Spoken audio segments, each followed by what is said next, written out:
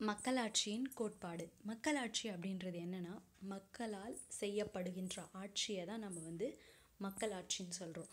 மக்களாட்சியை 2 word makeup பண்ணுது. அதாவது மக்களாட்சின்றது 2 வேர்டால் உருவாச்சுன்னு சொல்லலாம். அந்த 2 வேர்டும் எங்கேருந்து நம்மளுக்கு கிடச்சிதுன்னா கிரேக்கம். அப்போது க்ரீக் வேர்ட்ஸ், கிரேக்க சொற்களால் ஆனது தான் மக்களாட்சி. மக்களாட்சினா இங்கிலீஷில் நம்ம என்ன சொல்லுவோம், டெமோக்ரஸி அப்படின்னு சொல்லுவோம். அப்போது அந்த டெமோஸ் அப்படின்றது க்ரீக்கில் மக்களை குறிக்கிறது. டெமோஸ்ன்ற க்ரீக் வேர்டு மக்களை குறிக்குது.